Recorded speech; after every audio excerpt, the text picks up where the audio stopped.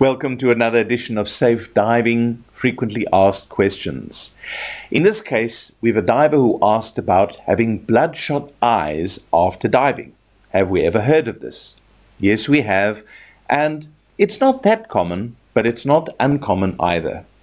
What happens is divers, typically those who can equalize very easily, in other words, without even needing to pinch their nose, sometimes neglect to equalize their mask. And then what happens is the mask exerts tension on the eyes and eventually bleeding occurs in the conjunctiva, or the white part of the eyes. And the bleeding can accumulate around that colored section of the eye called the iris, and it can really look very scary, like a Dracula movie, and we call it subconjunctival hematoma.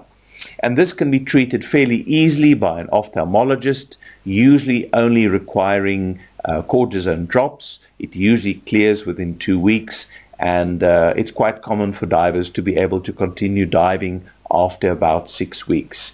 So as long as your vision hasn't been impaired and you get the right treatment, you should be back in the water in a fairly short time. Just remember to equalize the mask as well as the ears.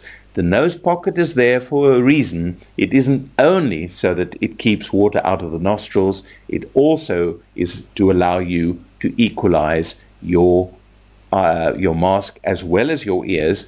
And you might also want to consider a smaller volume mask. In other words, one that doesn't require as much equalization or has a softer skirting. Thanks for the question, and until next time, safe diving.